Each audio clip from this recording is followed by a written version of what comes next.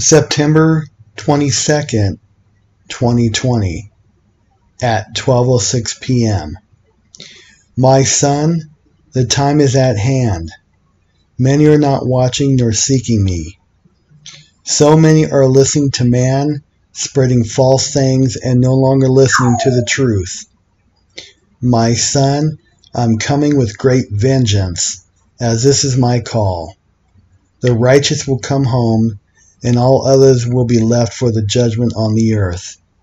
My son, so many are discouraged, but if you look at the scriptures and compare to what's happening now, you will know it's now or at the doors. My son, stay focused on me and not the cares of this world. Yeshua HaMashiach.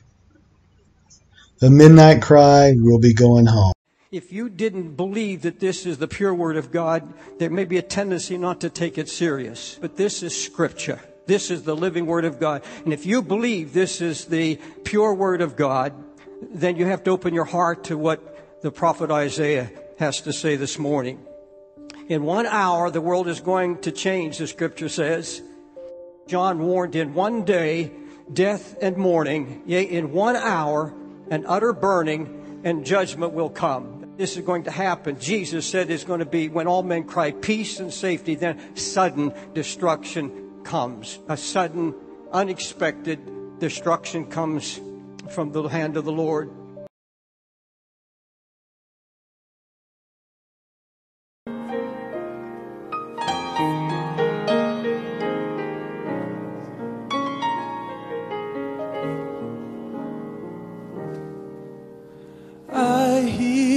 The sound of a mighty rushing wind. Oh, and it's closer now than it's ever been.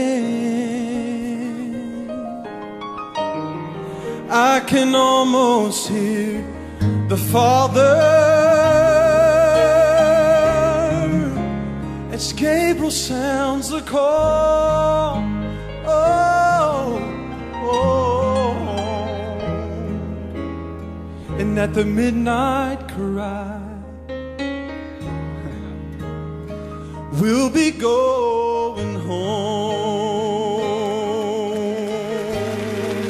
when Jesus steps out on a cloud to call his children. The dead in Christ shall rise to meet him in the air, and then those that remain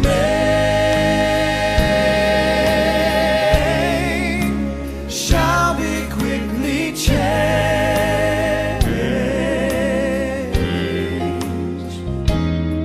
and at the midnight cry, we'll be going home. See, I look around, I see prophecies of a day they're fulfilling.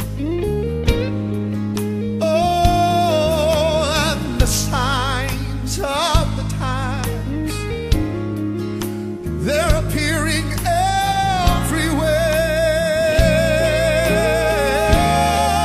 I can almost hear the Father as he says, son, go get your children. And at the midnight cry, the bride of Christ will rise. Jesus steps out on a cloud to call his children. The dead in Christ shall rise.